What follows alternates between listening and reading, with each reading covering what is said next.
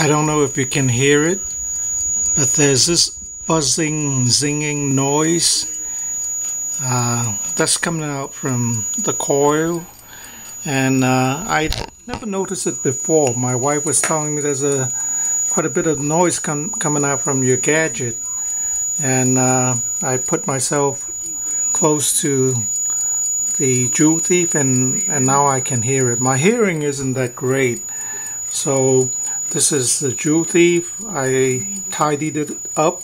This is a ferrite core that I was using for noise filtering, and I'm using the supercapacitor to drive the two LED. And today I was experimenting with charging the capacitor with this set of solar cells in series.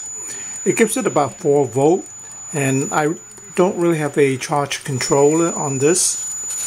I just wired it in series, and I put the diode, blocking diode, and then I just connected it to the supercapacitor, and I put it in the sun, and put it outside in the morning, and in the afternoon, maybe 3-4 o'clock, I came back. It charged it up to about 2.85 volt, so it was a little over the limit, but then it probably built up some resistance, and it stopped the charge, and that was about what I would need to light up these two LEDs that I took out from a strip light.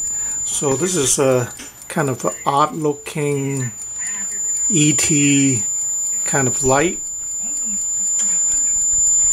It probably is not going to last that long. Maybe I would think an hour or so before it goes down to about 0.5 volt.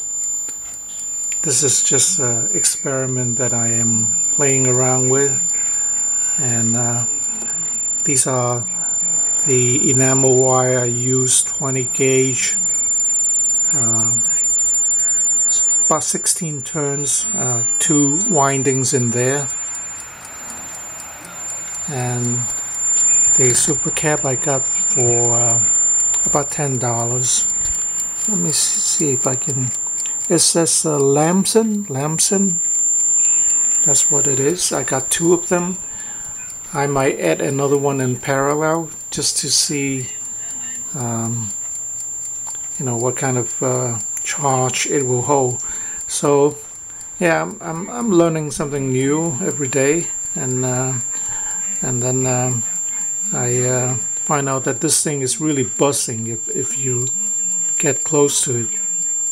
I understand it is switching on and off for it's about 40,000 times a second, or 40 kilohertz. So, alright, thank you for watching. Have a good night.